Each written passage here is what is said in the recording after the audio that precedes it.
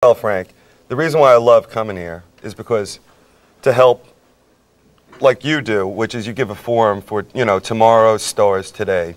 Right. And this is kind of like a little trip down memory lane of my experience as a stand-up comic.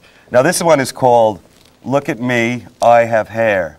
Because as you can see, I'm bald now, Frank. I see, okay. Exactly. Yeah. I'm a little bald. And this is at the Improv, I guess, the old Improv in New York City. Probably, let's see, somewhere, I'd say that's before I really started drinking heavy.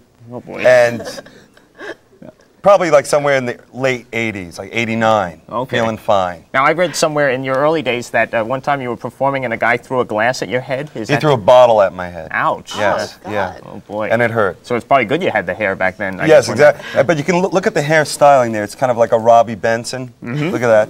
Okay, and now... kind of a young, you know,